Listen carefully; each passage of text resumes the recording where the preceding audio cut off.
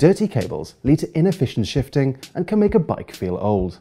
Replacing the gear cables will give your bike a new lease of life. If you're taking the trouble to replace your inner cables, then it might be worth swapping the outer housings too. They're cheap to buy, and renewing them will help keep your drivetrain in good working order for longer. This video is aimed at road bikes. If you're looking for help with your mountain bike, click above or check the video description for the link. You're going to need a cable cutter tool, hex keys, paper cloth, chain lube, and some cable end caps and crimps. We're focusing on the rear, but the same principles apply to front shifter cables. The first step is to remove the old cables.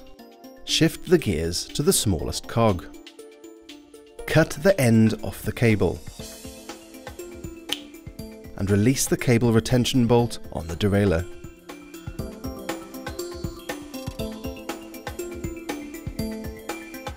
Our Shimano Sora shifters route their cables out of the hoods, but many other models will require that you unwrap the bar tape to replace the outer cable. For advice on removing and rewrapping tape, click above or look for the link in the video description. You can now remove the cables from the bike by removing the inner cable followed by the outer.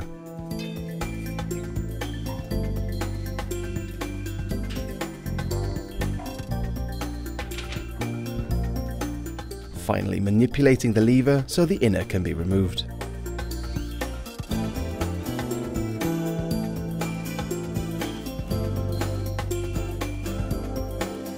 Cut the cable outers to match the old ones, using your cable cutters. It's important to cut the outer as cleanly as possible, so it doesn't end up increasing friction on the inner cable. Sharp cable cutters will make this a lot easier.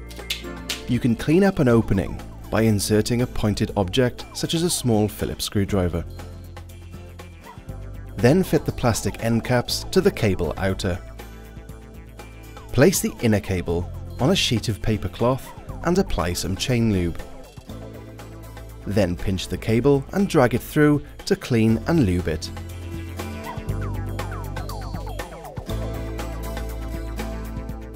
Rethread the cable into the lever unit.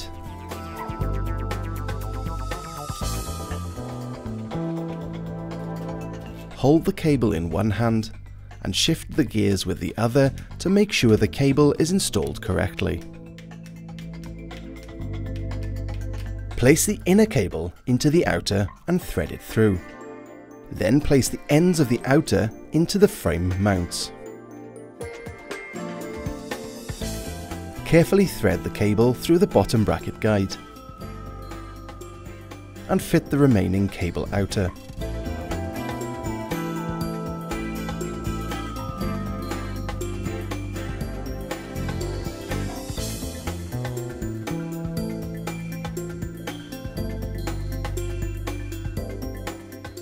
Cable pretensioning will bed the cables into place, so you don't have to readjust your indexing after a few miles. The process is the same whether you're working on the front or rear derailleur. Pull the cable taut and clamp it to the mounting bolt on the derailleur.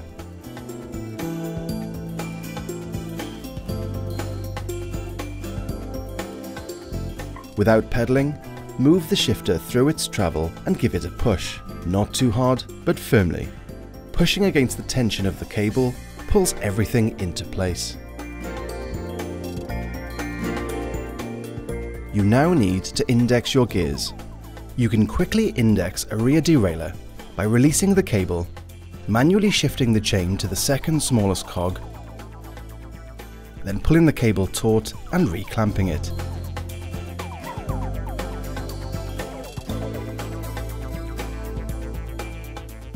You may need to fine-tune using the barrel adjuster. For a much more detailed explanation of indexing, or if you need to know how to set up your front derailleur, click above or look for the link in the video description. Once your indexing is set, you can snip off any excess cable, leaving no more than a couple of inches. Then place a crimp onto the end of the cable before pinching it closed with the cable cutter tool. If you removed your bar tape to access the outer cable, then now is the time to replace it. For full instructions, click above or look for the link in the video description. Don't forget to subscribe and check out the rest of the channel. Let us know what you want more of on your BikeRadar.